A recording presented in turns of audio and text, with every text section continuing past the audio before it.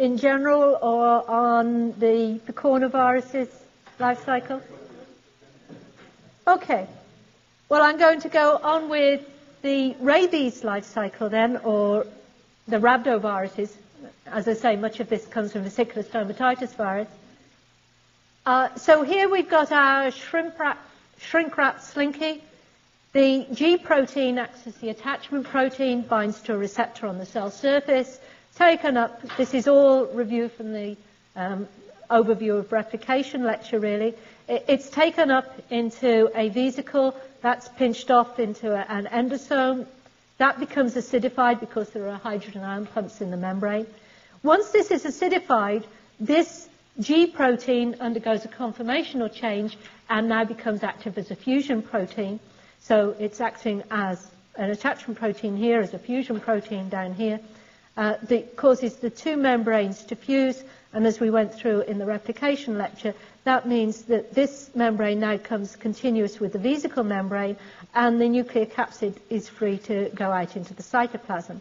And that polymerase, I said the polymerase complex is associated with the nuclear capsid, and that will go out in the cytoplasm with it as well.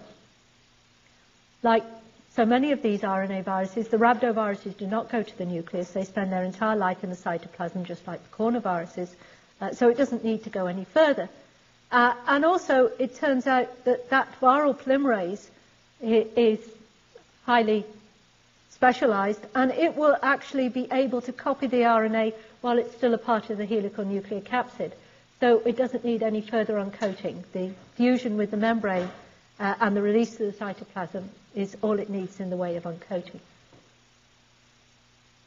So now we've got the nuclear capsid with its associated polymerase in the cytoplasm. And of course, for these RNA viruses, there are plenty of RNA precursors in the cell because we're making RNA all the time. We have plenty of RNA precursors. So it doesn't have the same problems as making DNA. So, cytoplasmic replication, and as I say, the input RNA remains in the nucleocapsid form. So here we said it was negative sense, so it doesn't function as RNA. So the polymerase, which of course it has to take in with it in order to make the first messages, copy this, and they make 5 individual messages. It has 5 proteins, since the polymerase complex is 2 of them. And it makes 1 message for each of these. So it's taken the approach of, I want to make 5 proteins, I'm going to make 5 monocystronic messages. These are capsid methylated and polyadenylated, and that polymerase can do that as well.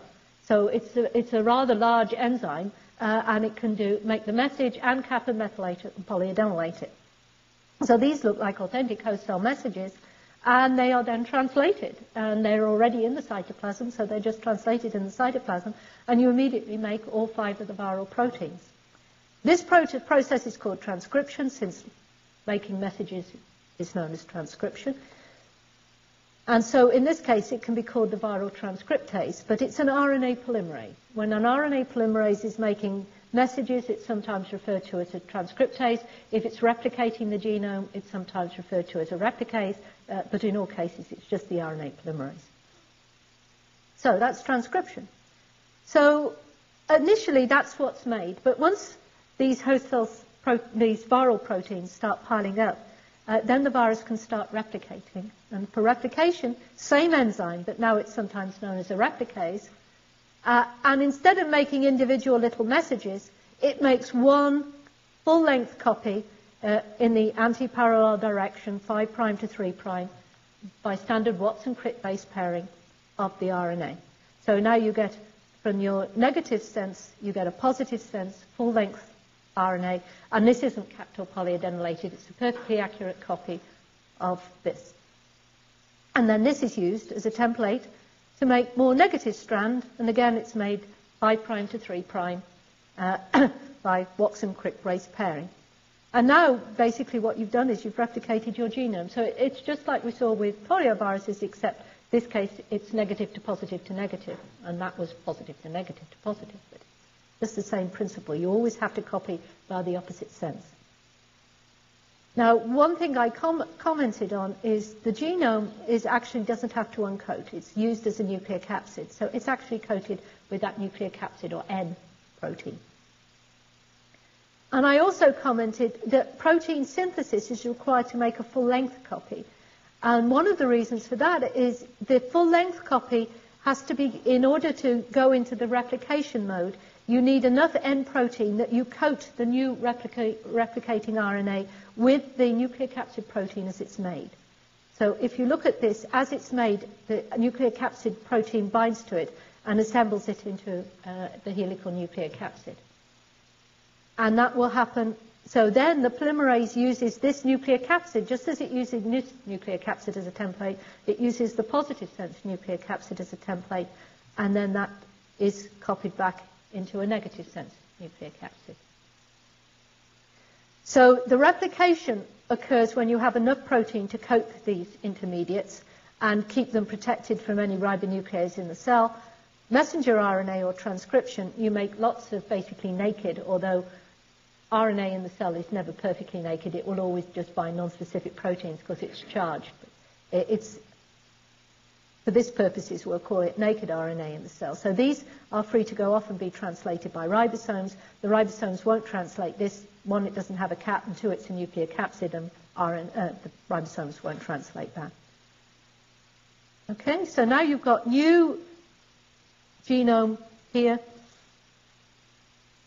And what you can do here is you can package it, or you can use it as a template for more replication, or you can use it as a template for more RNA. And what it's used for would depend on what's going on at the time, how much protein you've got, because protein, nucleocapsid protein pools increasing will drive it in the replication direction. And once you've got lots of replication going on, then it will start budding out of the cell. Any questions?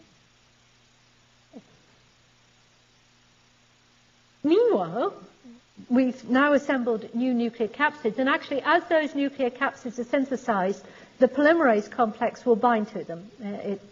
So they will actually get polymerase complex binding to them. So you've got the internal part of the virus has been assembled as a part of the replication process. What about the external part? What about the envelope? The envelope is made, the proteins are made on the rough endoplasmic reticulum. They've got signal sequences. Those are recognized. They're made as transmembrane glycoproteins, just the way that our plasma membrane transmembrane glycoproteins are made. So they're made on the rough endoplasmic reticulum. They then go in vesicles to the Golgi, where those glycosylation carbohydrate side chains are further refined. And then from the Golgi, they're delivered in vesicles to the plasma membrane. When these vesicles fuse with the plasma membrane, these transmembrane glycoproteins will be delivered into the plasma membrane, just the way that ours are. So now you've got the envelope part. How do you stick the two together? And that's where this M protein for maturation comes in. So the M protein is a cytoplasmic protein. It's free to float around in the cytoplasm, but it recognizes and binds to the cytoplasmic tail of these transmembrane glycoproteins. And so it will line the inside of the transmembrane glycoproteins. It also recognizes the nucleocapsid. So what it does is it enables these two halves to get together, and so this will then start budding out of the cell, and what you eventually will get is, as this pushes out, this will pinch off, seal behind, and you'll get a new virus particle released.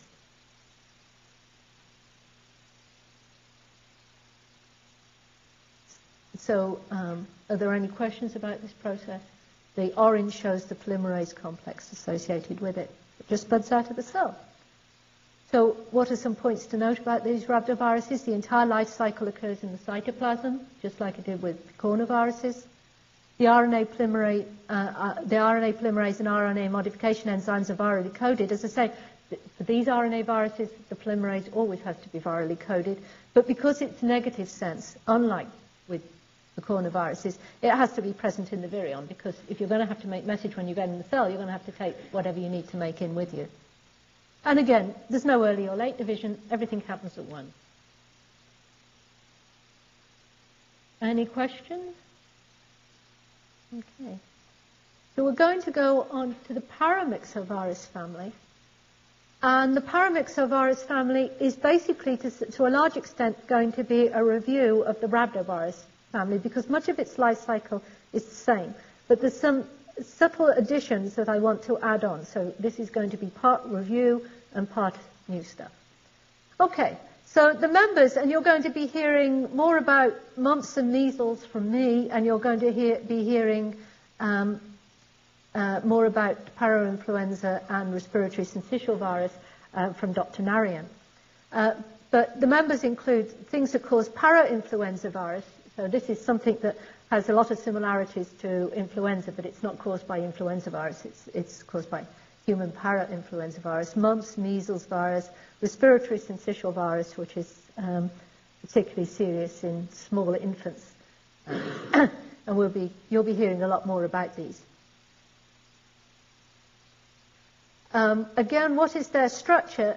Now, they look really rather different from rhabdoviruses, as you can see. They don't have that typical bullet shape. This shows it as being a sphere. They're actually what's called pleomorphic. In other words, if you look at a preparation of them, they won't all look spherical. They'll look sort of rather messy. That just means, so pleomorphic means they've got many forms. But basically, the principal structure is that they have a helical nuclear capsid, but rather than being the slinky model, their helical nuclear capsid is the telephone cord model. So when you look at it, it looks like really rather a mess inside the virus particle. It doesn't even look as easy to see as this, because it's flexible and it's folded up on itself. And they're not shrink-wrapped, which is another reason why they don't look so pretty as the rhabdoviruses, that you can think of them as basically having a loose plastic bag around them. So they've got a big bag with a rather floppy stuff inside them. And so they don't look nearly as well organized as the rhabdoviruses. But really, both of them have got a helical nuclear capsid with an envelope on. It's just the question of, are you a baggy telephone cord, or are you a shrink-wrapped slinky? So, very similar. Helical nuclear capsid, it has a nuclear capsid protein associated with it, which is, in this case, called NP, N for nuclear capsid, P for protein. And I'm not making too much fuss about these names, but I'm using the correct name as I go through, or at least the currently correct name. So here's a nuclear capsid coated with its nuclear capsid, an RNA coated with the nuclear capsid protein, negative sense again. And again, because it's negative sense, it will need to take a polymerase complex with it. And again, that polymerase complex consists of a couple of proteins which are associated with this nuclear capsid. Again, it has an envelope. And again, there's an M protein which plays an important role in maturation. It's going to play the same role as in the rhabdoviruses, enabling the nuclear capsid to get in touch with the envelope. And the envelope, again, has got glycoproteins in it, but this one has got two types of glycoprotein. It's got one here, which I put HN or H or G, and we'll see why it has different names in a moment. But this is basically the attachment protein, and then it has the fusion protein, is a separate protein here. So rhabdoviruses, these two functions were part of the same protein. Here they're part of a different protein. They're different proteins. Okay, so why do we have these different glycoproteins? And there are different genera within the paramyxovirus family. The paramyxovirus genus itself has got a glycoprotein called NH. The morbillivirus or measles group has got one called H, and the respiratory syncytial group has one called G. So why do they have these different names? And the H stands for hemagglutinin. So if we take red blood cells, that's why they're called hemagglutinins, because it comes from the red blood cells. If we take the red blood cells, it means that the viruses can bind to the red blood cells. Now, they're going to go nowhere. They can't infect red blood cells. The red blood cells are not suitable for replication.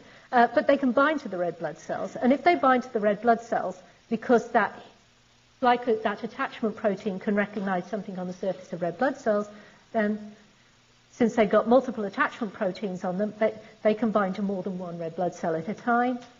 And so what you can get is you can get these red blood cells linking together. So it's just like antibodies and hemagglutination that you've already had before. And this means that you get these hemagglutination networks of red blood cells if you have virus particles which recognize their surface.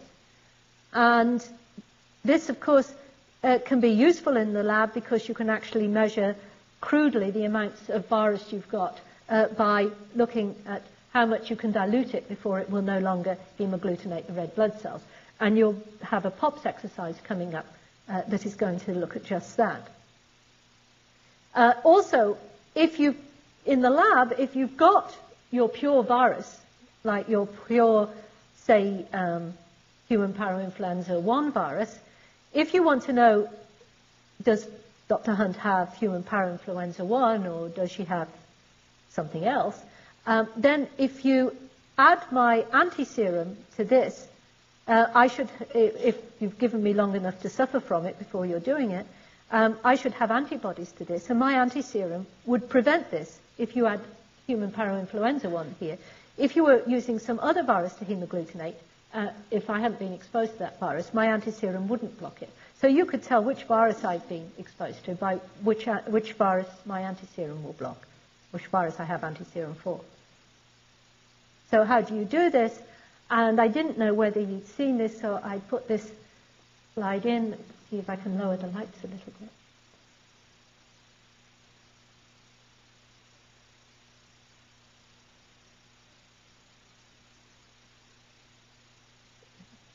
So what you have is a plastic plate, which I forgot to bring here, but it's just a plastic plate that's got lots of little wells. It's got 96 wells in it.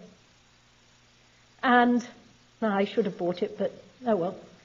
So what you do is you put your red blood cells into that plate, and then you add whatever you think is going to hemagglutinate it, if you're measuring virus for its hemagglutination ability.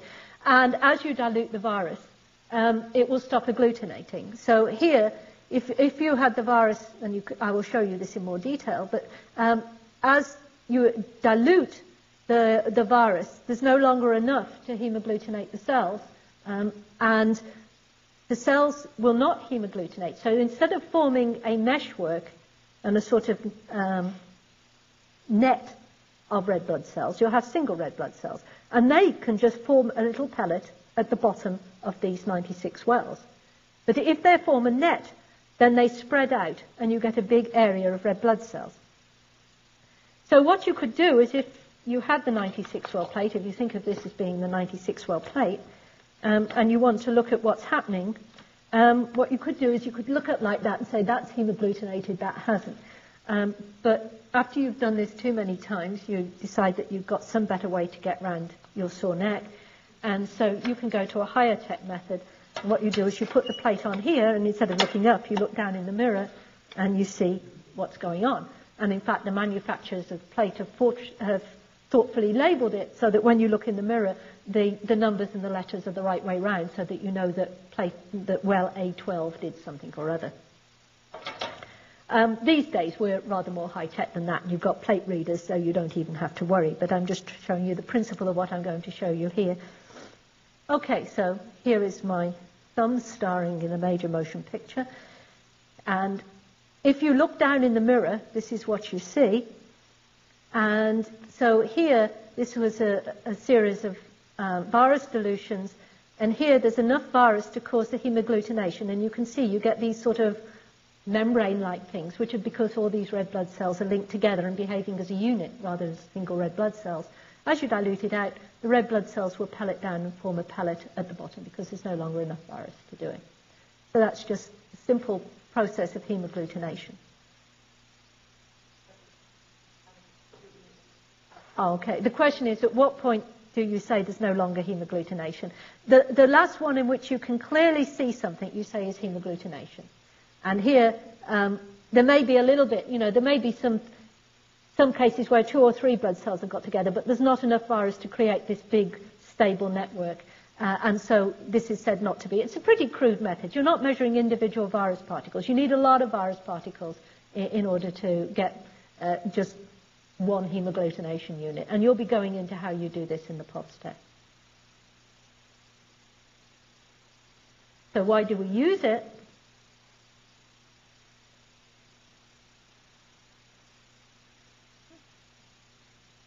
Don't know how to go back.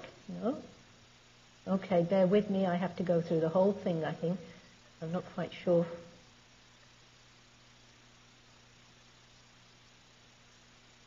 You're going to go? So, hemagglutination tests are used because they're quick, they're easy, and they're cheap. All you need are red blood cells. They're easy to detect. You don't have to use any elaborate methods to detect these things. You can see them with the naked eye, whether they are hemagglutinated or not. And you can use them to detect the virus, as I was showing you in that case, or, as I say, antibody, because if you've got enough virus to hemagglutinate, then you can see if you've got enough antibody to reverse it, because the antibody would coat those attachment proteins and prevent them causing hemagglutination. But do remember that when you're using it to measure virus particles, you're measuring the amount of virus, the amount of hemagglutinin there. You're not measuring whether this virus is infectious. This test has nothing to do with infectivity.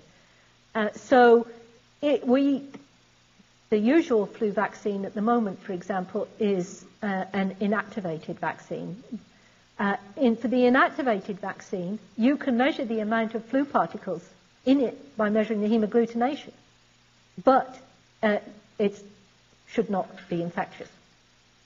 So hemagglutination and infectivity don't really necessarily, it doesn't tell you anything about infectivity, but it does tell you about how much virus you've got there. So it's a measure to assay the amount of material you've got there in a relatively crude fashion, but it's quick and easy, and it's very widely used.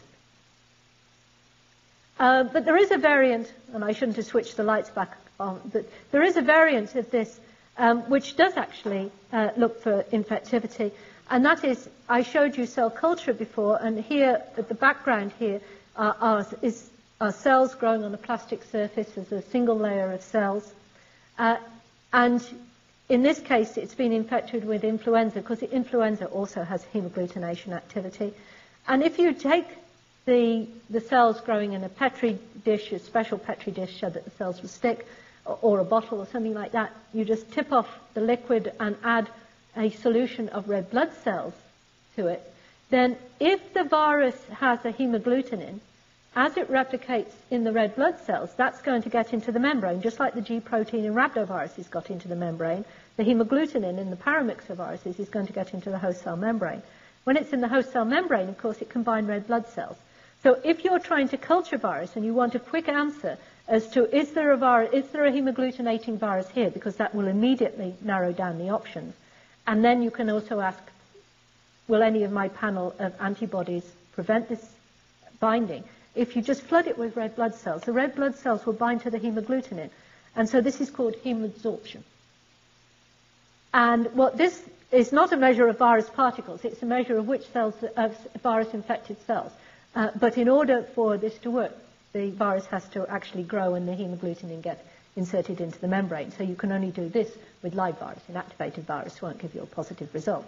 But you can see hemagglutination, which can enable you to rapidly determine whether these cells are really infected. You don't have to wait for long enough for this kind of time that a plaque assay will take, which is several days.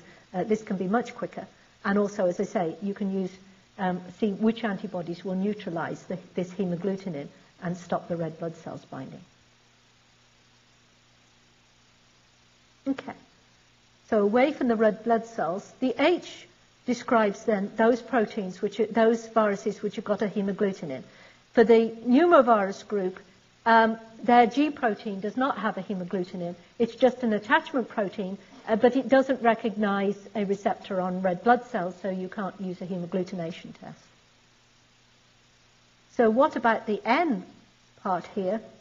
The N is for neuraminidase. So it's an enzyme that destroys neuraminic or sialic acid. And our cell surfaces are covered with that. And I will come at the end to explain why that is important. So bear with me on the neuraminidase. We'll come back to why that is. So here, paramyxoviruses and the rubella virus, which includes mumps, these two groups, that attachment protein also has neuraminidase activity in. The other proteins do not have neuraminidase, so they don't have the N. Okay, the other protein is the F for fusion, and that's the same in all of them, thank goodness. And that protein works at physiological pH. So when the virus gets into the cell, it's the same as we've already talked about basically with herpes, which also fuses at physiological pH. The virus attaches to the cell via the attachment protein, that H or HN or G protein. It then becomes in close contact with the host cell, and the fusion protein facilitates fusion at the same pH as outside the cell, i.e. pH 7, pH 7.4, neutral pH, that physiological pH, that region. And then it gets into the cytoplasm and replicates. And as I pointed out before, once it grows, these same proteins that are in the viral envelope will be put into the host cell plasma membrane, and that will enable one cell to fuse with the next cell, because that cell will have the attachment protein and the fusion protein in its plasma membrane, and that's all that you have here. It's just a membrane with those two proteins in that causes fusion. So you'll get fusion with the paramyxoviruses, just as I went through in detail with the herpes viruses, and hence the name respiratory syncytial virus, because you see syncytia, i.e. multinucleate cells, and same thing with the other members of this family. It's a typical feature of the paramyxoviruses. Okay, so you have these sort of special features of the attachment protein and the fusion protein, and they're on separate proteins. But once the nucleocapsid gets into the cytoplasm, it's just a very similar story here to what we saw with the rhabdoviruses. The genome remains a nucleocapsid. The viral polymerase, again, is specialized and able to copy this nucleocapsid into message. So you make your messenger RNAs. Again, they're monocistronic. In this case, you get 6 messages, or at least they're primarily monocistronic. In this case, you get 6 messages because we have an extra protein in the envelope. When you make enough of that nucleocapsid protein, you can now switch over to replication mode. And again, transcription and replication are done by the same RNA polymerase. So sometimes it's called a transcriptase here, sometimes a replicase here, same enzyme. And the negative sense RNA is then copied into a completely accurate full-length 5' to 3' copy of the genome. And that positive sense is then used as a template to make more negative sense. Meanwhile, so that negative sense nucleocapsid again can either be packaged back into nucleocapsid, used to make more message, used for more replication. And again, it associates with the polymerase as it's made. And again, you have your envelope component is made on the rough endoplasmic reticulum. In this case, of course, we've got 2 proteins rather than 1. But again, they go through the Golgi, where the carbohydrate side chains are refined. And again, they're delivered to the plasma membrane. And again, we've got soluble M protein floating around in the cytoplasm, and it will bind to the cytoplasmic tails up here. So the M protein will coat the inner surface of the plasma membrane, and the nucleocapsid will recognize that, and this virus will push out, and eventually it will bud off, and you'll get a new virus particle. Okay, any questions there? As I say, that part of the life cycle is basically just the same as the rhabdoviruses. I said I'd come back to the role of the neuraminidase. And the neuraminidase is a consequence of the fact that sialic acid is a very common component. We have tons of it on the surface of our cells. So if you didn't have a neuraminidase, the cell that this had just popped out of would have neuraminic acid or sialic acid all over its surface, and so would the virus. That doesn't matter for most viruses, and I didn't point it out, but herpes virus will have that on its surface. But some of these viruses, their receptor on the host cell, sialic acid is an important part of it. So they would actually, since they can actually recognize sialic acid as their receptor, this virus would never leave this cell. it would just bind straight back to it because it's the closest thing around it, and it would bind to this cell. In fact, if other viruses would re-release, they would also bind to the cell or even to other viruses. So what you would have, it would be that these would never be able to get away because it's like having Velcro on. Your attachment proteins will always bind to everything else in the environment, and it'd just be totally sticky. So if you recognize as sialic acid is your receptor, you can't get away. So the only way you could get away is to destroy the sialic acid. And so these viruses that use sialic acid as a receptor have an enzyme on the surface that will remove that sialic acid. So while this virus was growing in this cell, it had put one of these proteins, either the circle or the diamond, but the hemagglutinin neuraminidase protein, would be digesting away all this sialic acid, keeping the cell surface free of sialic acid. It would actually start even in the Golgi. So it would keep this cell surface free of sialic acid. And of course, since the viral membrane is derived from the host cell membrane, it would automatically keep this free. And so these wouldn't have this, and they'd be free to float away.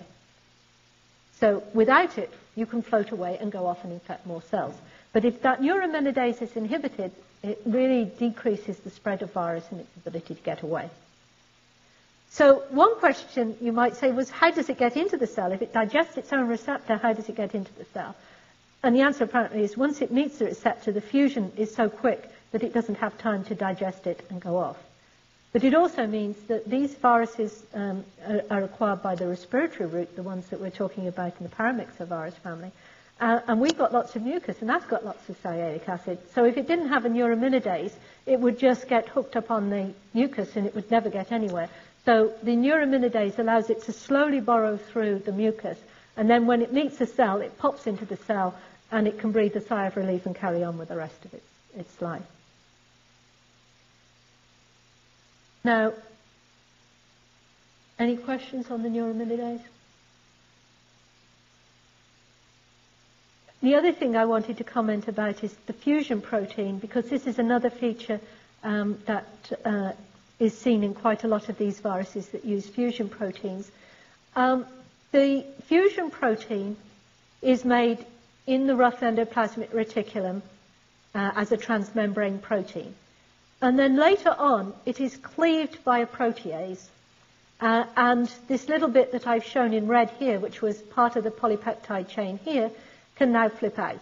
And in many viruses, including the paramyxoviruses, these little bits may be kept together. They may not be. They may be, this little bit may float off in some viruses. But in this case, they're kept together by disulfide bonds. There's a cysteine here, disulfide bonded with a cysteine here. So you keep this bit of the molecule still attached. But what this means now is this is active for fusion. This fusion protein is going to bury itself in the membrane. It can't do that while it's part of a polypeptide chain. It needs to be released. So these fusion proteins, as made, are inactive and get activated. And that's typical for fusion proteins. Why is that typical? Well, one thing is, if you think about a cell, we have a very precise organization of our membrane organelles. Rough endoplasmic reticulum make vesicles. They go to a very organized Golgi. They move from the cis to the trans Golgi. They go up to the plasma membrane. If you had this non-specific fusion protein, everything would start fusing together. It would be a complete mess, and you wouldn't manage to target everything to where it should be.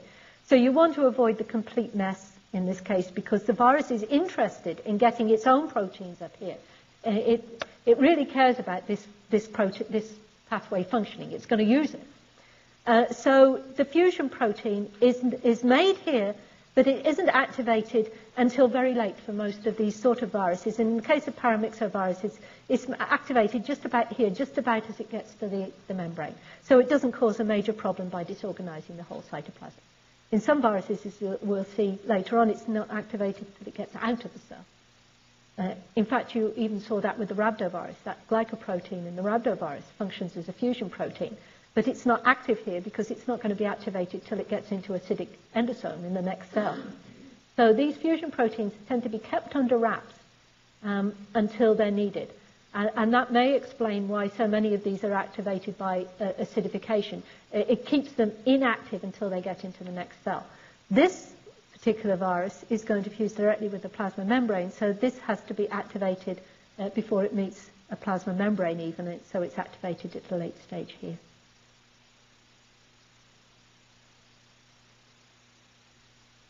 Okay, so just to summarize some of the differences between the rhabdoviruses and the paramyxoviruses, as I say, in terms of their actual assembly rules, they're both helical nucleocapsids in an envelope.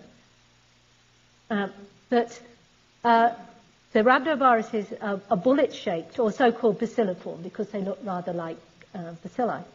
The paramyxoviruses are round, although it's a bit sloppy, so they don't all look like perfect spheres if you look in the microscope. The rhabdoviruses have one glycoprotein, and that's got both attachment and fusion activities, and the fusion protein isn't activated until the mature virus infects a new cell, gets into an endosome, and meets an acidic environment. The paramyxoviruses have two glycoproteins, so they've got a distribution of labor. One is involved in attachment, and one is involved in fusion, and the fusion protein functions at neutral physiological pH, so it's active as soon as it meets the next cell, which means it has to be activated before it meets the next cell. And it's activated, as we say, at late stage in development. And these attachment proteins, some of them are hemagglutinins, and some of those are hemagglutinins, and some of those actually recognize sialic acid, and if they recognize sialic acid, they also have to have a neuraminidase component to their attachment protein. Questions? Okay. So now those were both non-segmented negative strand viruses. And now we're going to change to influenza, true influenza viruses, true ortho. So these are the the orthomyxoviruses. Myxo means mucus, and they infect by the respiratory route again. So these are influenza. There are actually 3 strains of influenza that affect us: type A, type B, and type C. And type C we're barely concerned about. At the moment, type C is below the radar. Type A and B are the ones that cause most of the human illness that you're going to be concerned about in the clinics. At least I hope so. I hope C doesn't rear its ugly head.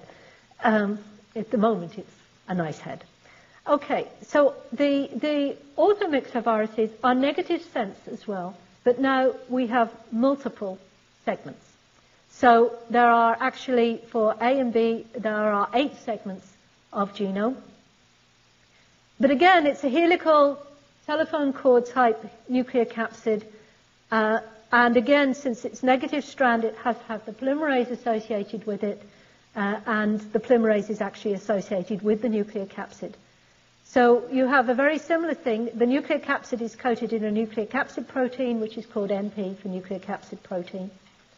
Again, it has an envelope. And again, underneath the envelope, there's a maturation protein, which is going to play the same role as it did in rhabdoviruses and paramyxoviruses, enabling the envelope components and the nucleocapsid components to get together during assembly. This protein is called M1, as opposed to just M, because there turns out to be another protein that I'm going to be talking about later called M2. But this is the major maturation protein. And again, there are 2 proteins in the cell surface.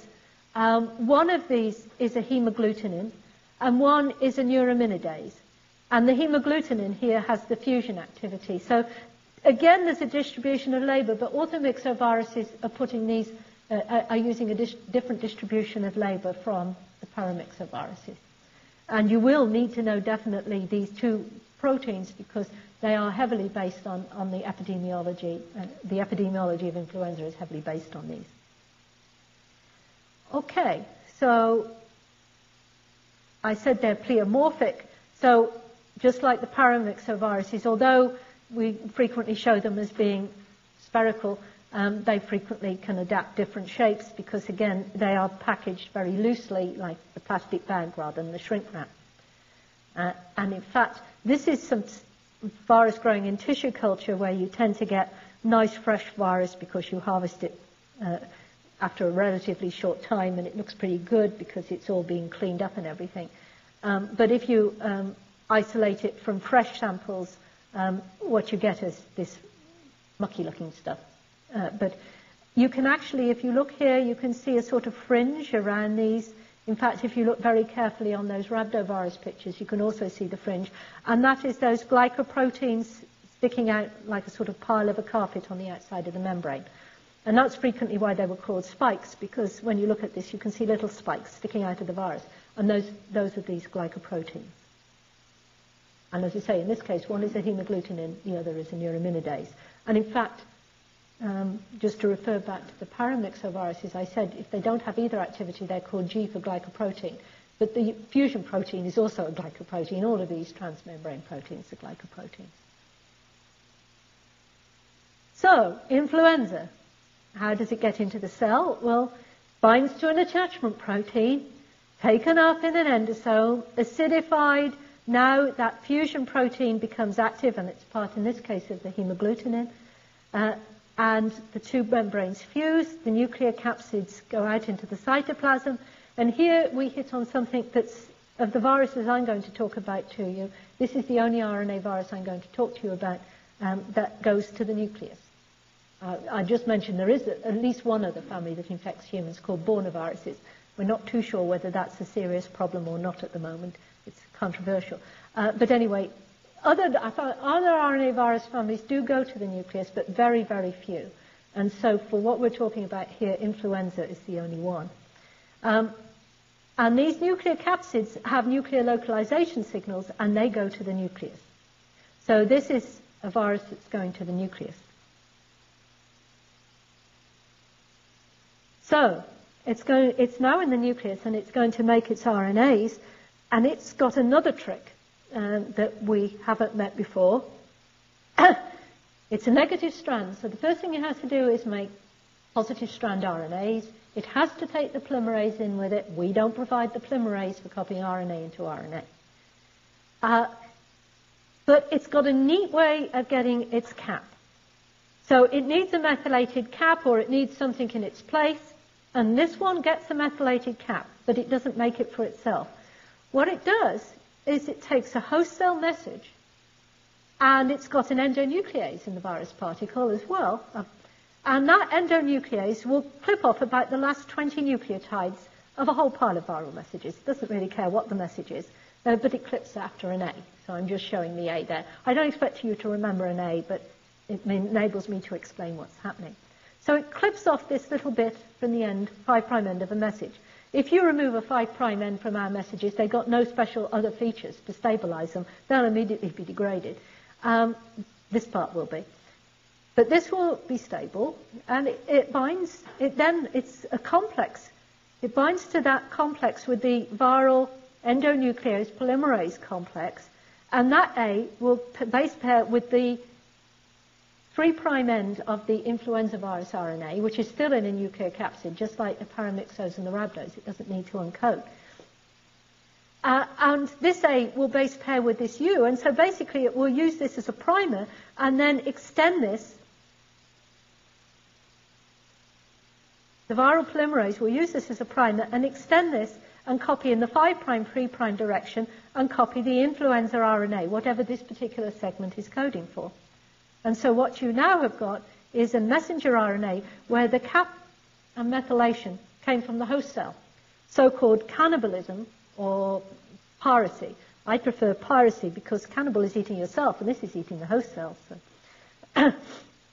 So this is basically grabbing a host cell cap and using it for its own nefarious ends, copies the RNA, but then it adds a poly A. So it's got a polyadenylation activity, so it adds the other end for itself. So this gets around having to take in capping and methylation enzymes, so it gets around that. But if you think about it, it has to make up for that by taking in an endonuclease.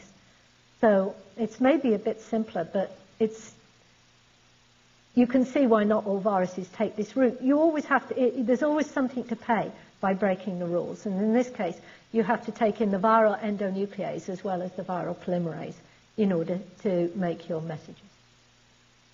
So all the messages at the 5' end have got a sequence of about 20 nucleotides that can come from a huge number of host cell messages. Any questions? Okay, so that endonuclease is, of course, virally coded, and of course it has to go in with the virion so that when it gets in, it's ready to go. The RNA polymerase is virally coded, and of course that has to be taken in as well.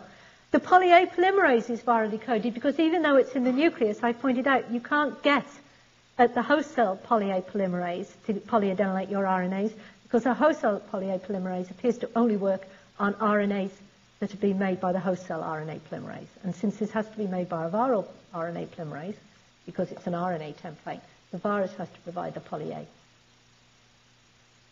So that's why the virus doesn't use host cell enzymes. So you begin to wonder, why did it bother to go to the nucleus in any case? And one thing that it does use in the nucleus is the splicing machinery. So it's got 8 segments, but it actually can make at least 10 proteins because it can splice these messages. So in the case of, for example, the M segment, it can read the whole, the initial transcript can go to the cytoplasm, and that will code for that M1 protein. Or it can have an intron removed and spliced, and this will code for a smaller protein, which is called M2. And we'll come back to what M2 does in the clinical lectures. But the major maturation protein is M1, and that's made from the unspliced message. But that means flu is taking advantage of splicing to make some additional messages.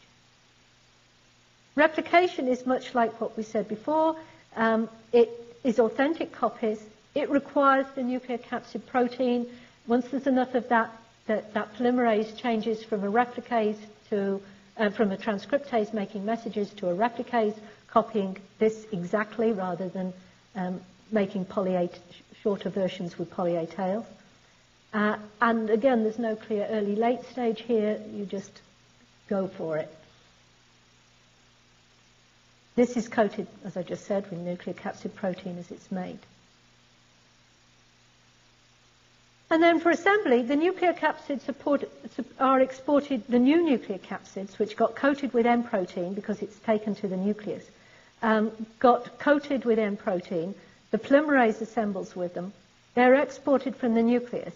That seems a bit odd, but then you think about ribosomes, and those are RNA protein complexes. They get out of the nucleus. These apparently are small enough to get out of the nucleus. Meanwhile, the glycoproteins have been being made in the cytoplasm and inserted into the plasma membrane, just as we saw with paramyxoviruses and rhabdoviruses.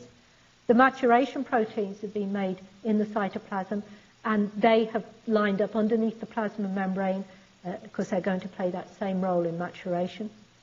And the virus now, the nucleocapsids line up under the plasma membrane and push through, and you get virus budding out. And the hemagglutinin and the neuraminidase I'm going to talk about a little bit more, but does anybody have any problems with this so far? So the virus buds out, and I talked already about the business about needing to get the fusion protein activated. So here, when the hemagglutinin fusion protein, remember it's all part of the same protein in flu, when it's made as a single transmembrane polypeptide.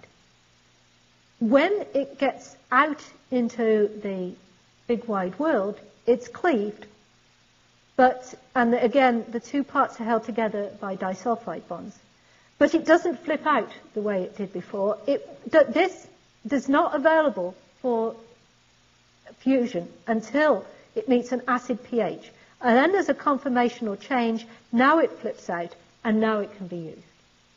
And so when the virus leaves the cell, if we don't have the enzymes in our fluid, this clip never works, and this, therefore, won't be able to work.